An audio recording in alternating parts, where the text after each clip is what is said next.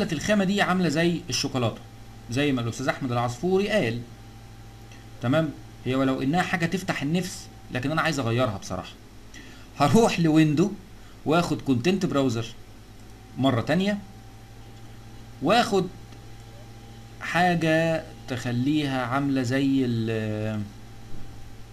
مش عارف، زي اي حاجه بقى. هاخد مثلا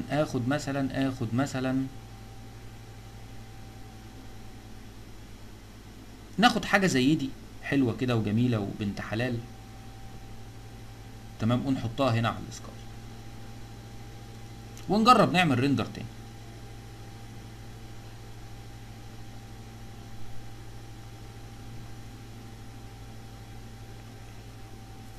تمام. نشوف الريندر هيبقى اخباره ايه.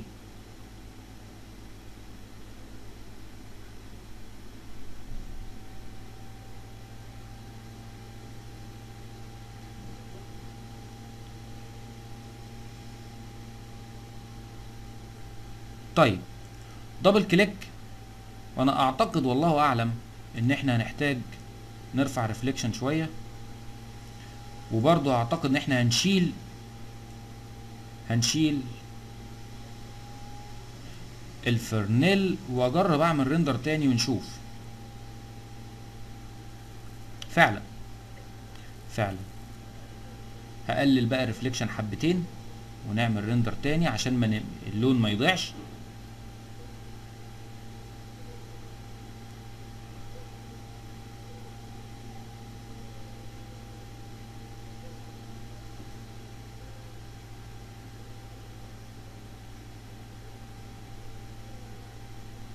جميل.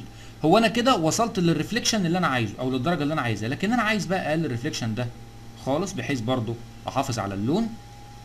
اللي احسن من كده بقى كمان، واللي هتديها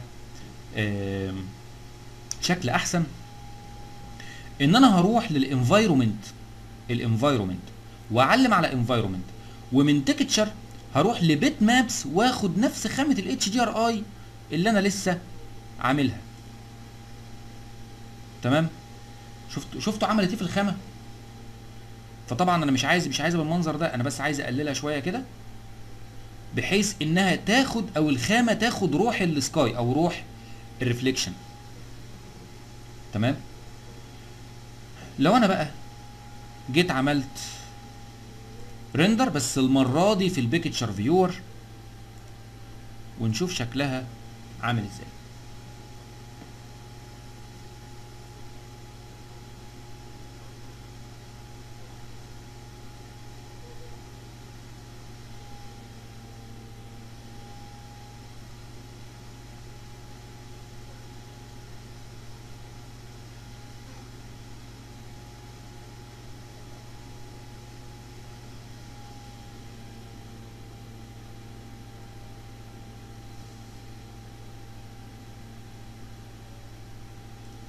اعتقد محتاجة شوية تعديل،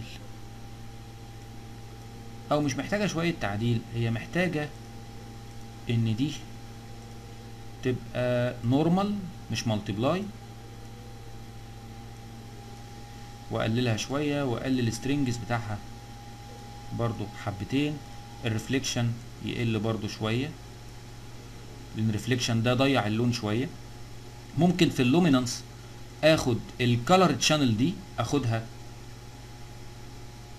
لا لسه هاخد كوبي، واخد اللومينانس، واقول له رايت كليك وبيست لنفس التشانل. تمام. بس اقللها، او اقلل الشانل كلها حبتين، واخلي البلند مود مالتيبلاي، واقللها برضو شويه. هعمل دبليكيت لنفس الخامه. تمام. واسميها كيوبس. كل اللي هغيره ان انا هروح اغير بس اللومينانس، او اغير الكلر، واخد الكلر كوبي. خلاص، اخدها مثلا اخليها ولتكن لون لبني، انا اخد ده كده شويه، واخلي دي كده حبتين.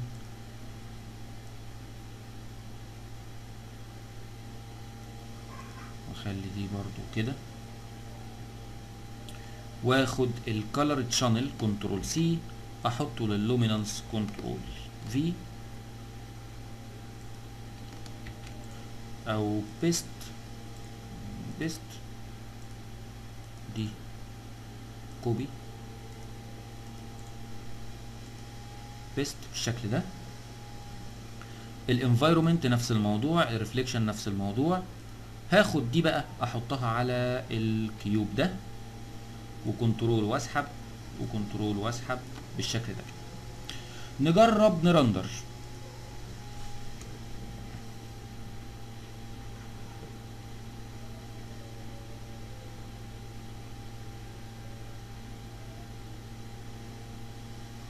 لا لو خففت الريفليكشن اللون هيغمق مش هيتفتح.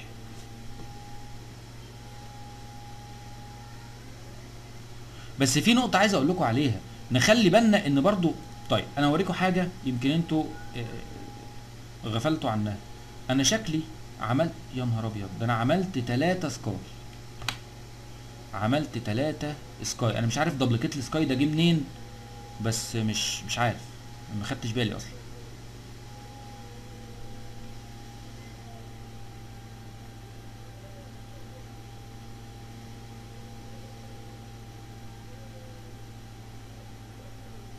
اهي فتحت شويه، فتحت شويه. كل اللي انا هعمله ان انا هغير بس الخامه دي بخامه فيها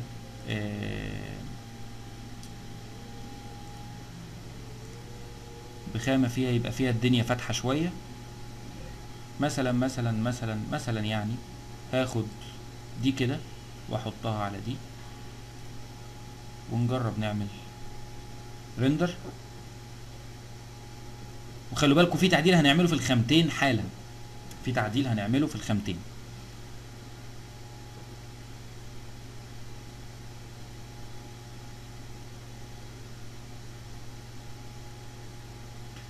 تمام. هنروح في الخامة دي في الانفايرومنت هعليها شوية، بس هاخد الخامة اللي انا لسه حاططها في ال HDRI وفي الكالر هعمل كلير لده واخد الكالر كالر عادي خالص. تمام. وفي الانفايرومنت هخفها شويه واخليها مالتيبلاي وازود المالتيبلاي بتاعها حبتين وارفعها سنه عشان اللون ما يضيعش. تمام. وفي الريفليكشن برضو ارفعها سنه كده. نفس القصه في الثانيه. هروح في الانفايرومنت واخد HDRI واجي في الريفليكشن ارفع ريفليكشن شويه واروح في الكالر هخلي الكالر عادي او كالر عادي خالص.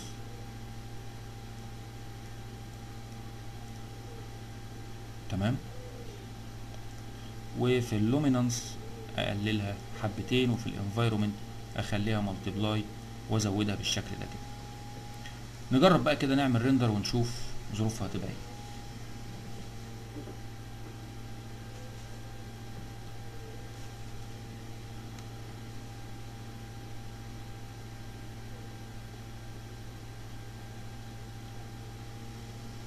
طبعا انت لما تعمل ريندر ما تعملش ريندر من زاويه واحده. تمام. على فكره ظبطت. ما تعملش ريندر من زاويه واحده، هتعمل ريندر من اكتر من مكان. يعني هنعمل ريندر من اكتر من مكان. اعتقد كده الخامه انتوا شايفينها ان هي ايه، ظبطت كتير قوي عن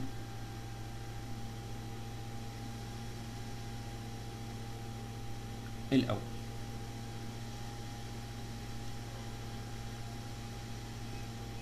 تمام. تمام. فاضل ده حسب التيست بتاعك بقى. ممكن اروح للريفليكشن ده وازوده حبتين في الكيوب. ممكن اروح للبولز وازود الريفليكشن برضو حبتين. ممكن اروح للجلوبال illumination واخلي الديبث ب3 او ب2 او مستويين للاضاءه. في الانتي الياس انا هخليها جيومتري عشان بس الوقت بتاع الريندر. ونجرب كده، نجرب كده ان احنا نعمل ريندر تاني ونشوف الدنيا هتمشي شكلها عامل ازاي. هنلاقي على فكرة الدنيا بقت احسن، لان انا كده هعمل 3 مستويات من الاندايركت illumination. طبعا ده الباص الاخراني، هنشوف بعده الدنيا هتبقى عامله ازاي. بعد الباص ده على طول هيبقى الريندر الاساسي.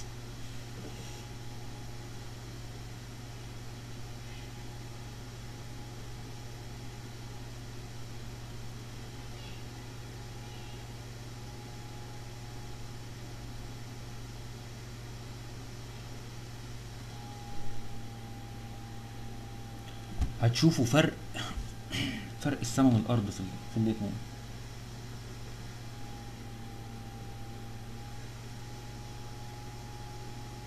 طبعا في فرق كبير قوي بين دي وبين المره اللي فاتت.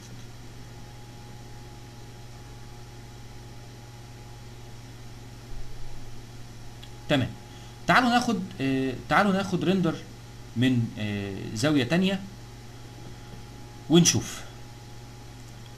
ناخد ريندر من زاويه تانية ونشوف، وليكن الريندر ودول متفككين عن بعض بالشكل ده. ايه رايكم ناخد الريندر من الزاويه دي؟ تمام. هيبان قوي على فكره، يعني الريندر ده هيبان قوي، بس كده هنقعد لبعد بعد السنه الجايه بنعمل ريندر. ليه؟ لان انا عامل ده 3. تمام. وانا هخلي دي ب200 واخلي الجاما ب1.2 و نعمل ريندر كده. يبقى هيعمل 2 باص بس بدل ما هو كان بيعمل 3 باص.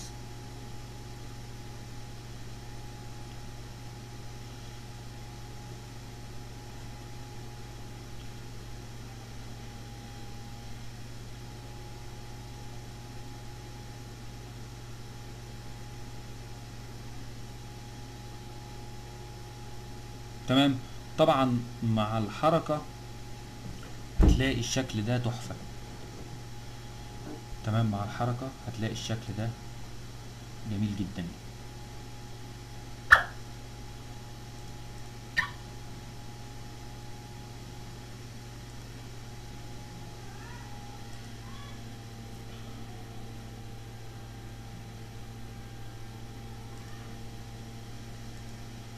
طيب انتوا كده الشاشة عندكم باينة ولا وقفت؟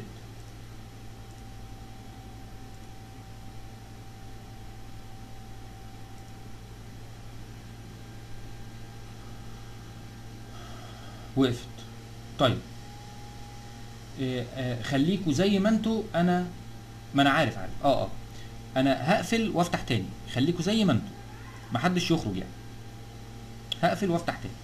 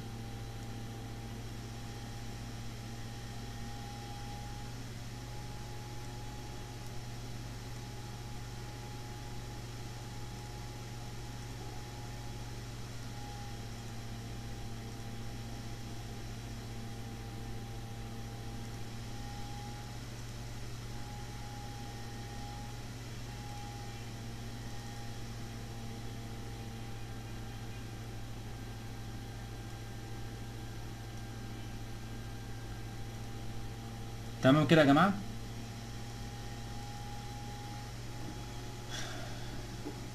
تمام. طيب كده انتوا شايفين شكل الريندر. كده انتوا شايفين شكل الريندر عامل ازاي بعد اخر خطوه. تمام، كده انتوا شايفين شكل الريندر عامل ازاي بعد اخر خطوه. طيب بعد كده نقفل. اعتقد ان احنا كده يعني هنقول حاجه واحده بس، هرندر بس حرف الاف عشان يبقى انا كده خدت تيست من كل زاويه.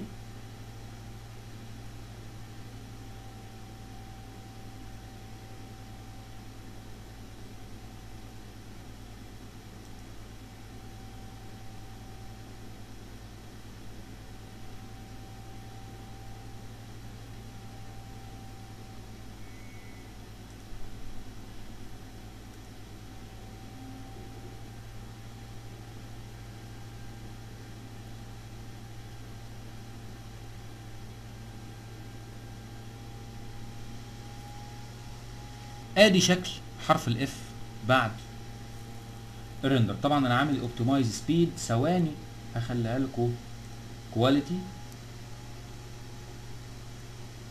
ماشي، متهيألي كده كده واضح ولا؟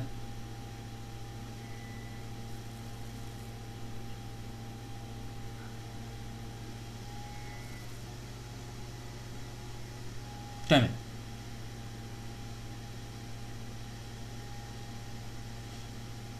تمام كده يبقى تمام. جميل. نقفل بقى ده. ماشي، و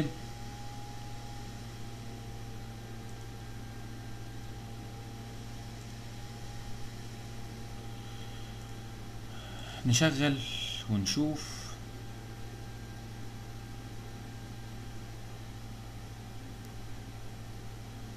اظن متهيألي بقى انتوا شفتوا دلوقتي الحركة كاملة، صح؟ نرجع تاني هوريكم بقى الحركة كلها كاملة.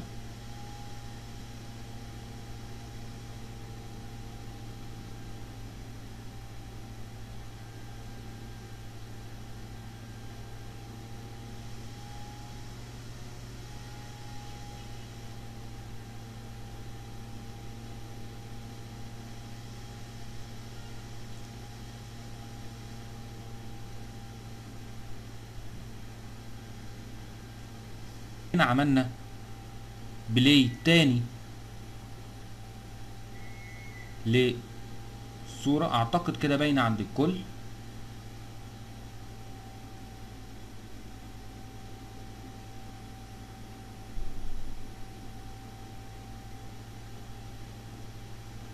تمام صح؟